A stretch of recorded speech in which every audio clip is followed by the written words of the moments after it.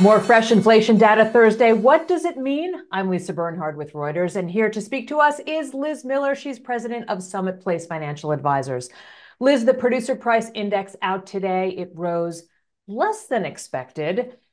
First, explain to us producer prices, the same as wholesale prices or not? Similar. It is meant to measure wholesale prices of goods and services. So on the goods side, it's very accurate to say this is wholesale prices. The idea is you have raw materials, and then the producer price index follows those prices in the middle of preparation, right? We get raw materials, they go to a producer, and then those materials as finished products go to CPI. So it is correct to sort of say that it's the wholesale price. But on the service side, there's some real differences just to be aware of. Producer prices on the service inputs doesn't measure rent, which is almost a third of CPI measurements, but it does capture healthcare services in a much bigger way. So there are subtle differences between the two where we can't quite say PPI feeds directly into CPI. Gotcha. Okay, so what was your major takeaway from the PPI numbers today?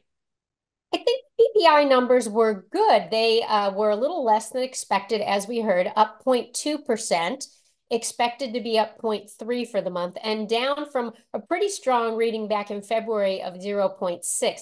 Now, the year over year went up slightly, but that's really about the calendar, as we say. You know, every month we're pulling off one from last year to this year. So I don't think the year over year number going up should be a warning sign to anyone. I think looking at that trend in the monthly is much more important for us today.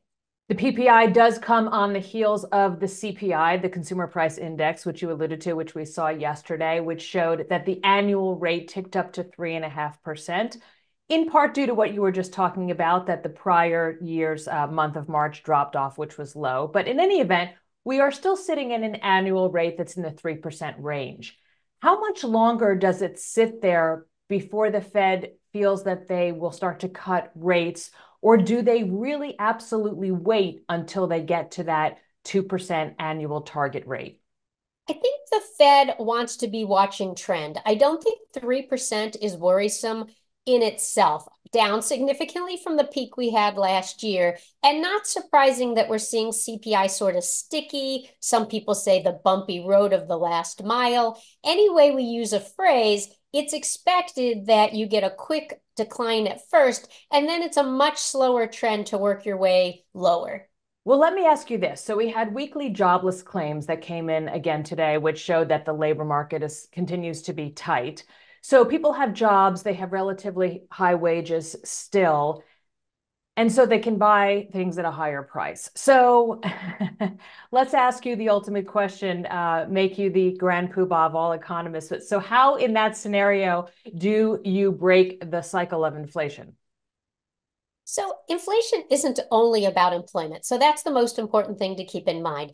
It is actually a wonderful scenario to have a strong employment market while we're trying to bring inflation down. It means that we have a resilient economy, which is the best case. You really don't want to be trying to address all of this in a struggling economy.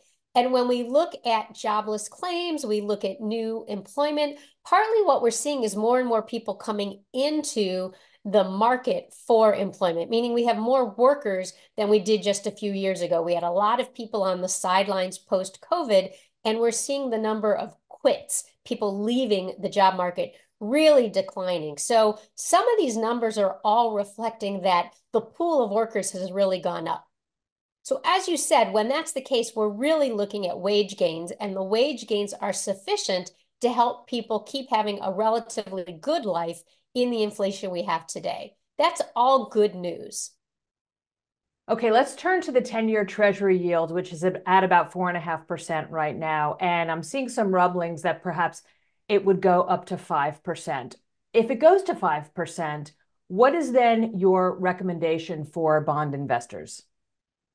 We've certainly seen the bond market move higher again on the recent CPI information, but on the PPI information, the bond market looks to be thinking more carefully about what is happening and feeling that there was an overreaction to the current CPI data. What all that means is everyone's trying to read tea leaves as to when and how the Fed might lower rates, and that's what's reflected in the bond market. Now, bond math is always what it's about for investors. If rates go up, prices temporarily go down, which is a great time to buy new bonds. But if your old bonds are down in price for the day, that doesn't mean you need to get rid of them. The return that you're going to get to maturity, or what we call yield to maturity in the business, adjusts for the price differential. So you're going to get the same return buying a new bond today or holding the bond you've got today from now until that same maturity date. Finally, some of the big banks kick off earnings season tomorrow. What will you be looking for in their earnings reports? No, economically, we've had a really good quarter. Until just the last few days, even, we've seen rates move down all quarter, and we had a strong stock market. So I expect these bank earnings to be really strong. We're going to be looking at JP Morgan first thing in the morning. We're looking at BlackRock. That's going to really reflect some of those trends in the market. What I care most about is what they see going forward. I think we're going to have strong earnings from the quarter, maybe even upside surprises. But given the stickiness of inflation that we're seeing, we're really going to want to hear what these banks see in their business trends for the next quarter and the rest of the year.